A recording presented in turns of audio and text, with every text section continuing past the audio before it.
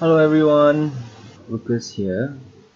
In this video, I just want to share with you how to upgrade from one HDB to one or even two private condominiums without paying any additional buyer stamp duty. For Singaporeans buying second property onwards, it will be 12%. Okay, here we have a Singaporean married couple.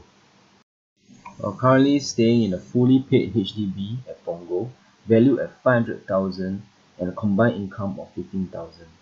Their dream is to stay in a nice condominium with their family and own another one to rent out.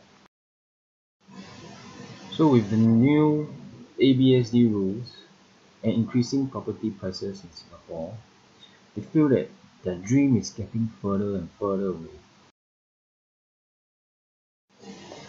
So I'd like to share that this couple can actually achieve their dream to own two condos with the same combined income of 15,000.